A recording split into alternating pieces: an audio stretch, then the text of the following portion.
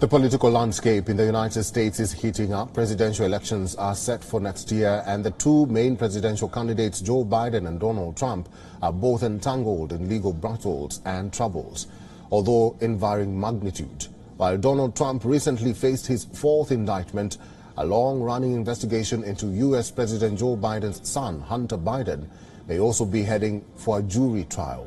The 5-year probe appeared near its end last month, Hunter Biden agreeing to resolve tax and gun offenses and avoid prison time. But the case has since taken several dramatic twists and turns. Now the Republicans are intensifying their attacks on the Biden family. Father, House of Representatives Speaker Kevin McCarthy, recently made the following allegations. He said Biden's family created 20 shell companies when Biden was vice president, adding that Biden family got between 16 to 17 payments from Romania. Biden said he had nothing to do with family business. McCarthy even alleged that Biden's family got money from China.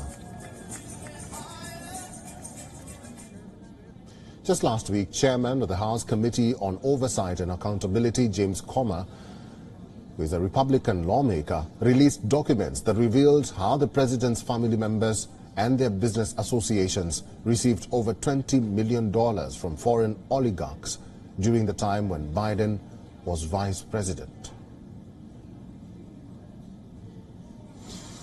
Republicans say the Biden family used these shell companies to hide foreign money as the race to the presidential election heats up. The issue of Biden's shell companies and his son's tax case is said to be exploited by Republicans. With this, Republicans intend to counter the questions on Trump's legal troubles.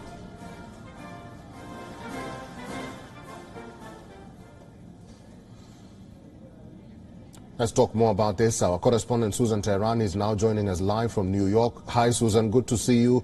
What's the latest on the Hunter Biden case? And it seems Democrats and Republicans are going at each other over this case and Joe Biden's intentions of being president again from next year. Tell us more about that. Right, so we did learn, Eric, that Oversight Committee Chairman James Comer said that he wants and expects that President Biden himself to testify before Congress, saying, quote unquote, this is going to end up in court when we subpoena the Bidens. Now, we do know that Hunter Biden's case may eventually end up in court, considering the fact that the prosecutor has been now granted special counsel status, which means that a trial is very likely. And while the president's team continues to push back on these allegations, and it's very unlikely that President Biden will ultimately testify in front of Congress, it still puts the president and his family in the news and creates headlines that is more of a headache than not for Joe Biden, as you mentioned, who wants to run for 2024. And if we have time, I just want to let you know that Gerald Ford, back in 1974, did testify willingly to Congress. He talked about why he pardoned Richard Nixon, and Abraham Lincoln has also testified once before Congress. But that's basically since the 70s. No one has, no president at least. All right. Thank you very much for that update. I've been talking to our correspondent, Susan Teherani, live from New York. Thanks, Susan. WION is now available in your country. Download the app now and get all the news on the move.